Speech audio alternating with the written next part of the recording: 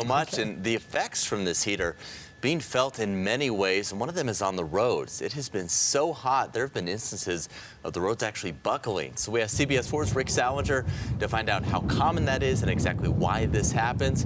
He joins us live with the answers. Rick?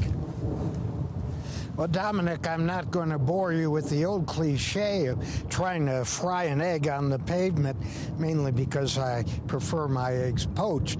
But we can tell you it's been so hot this week that a road buckled in the town of Castle Rock. It looked like a mini earthquake, but the source came from above, not below. The intense heat, so strong it can turn Colorado's roads into obstacle courses. Why? We asked CDOT's chief engineer, Stephen Harelson. And what happens is the concrete heats up and it expands, and we put little joints in it, so it's kind of like a tile floor, just like we're standing on. But we were inside, at my request, of course.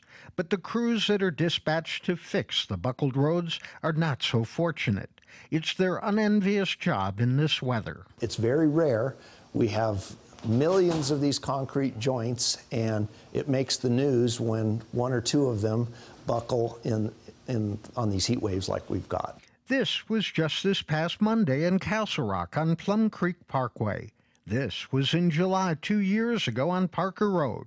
Colorado has a very tough climate in that, 5 months ago it was 20 below zero in parts of the state, and now it's 100. And Harelson has 3 important bits of advice for his crews on the road. Stay hydrated, stay hydrated, stay hydrated. That's not a bad idea at all. In fact, at least we could say we're not out here today in a blizzard. Live in Aurora, Rick Sallinger, covering Colorado First.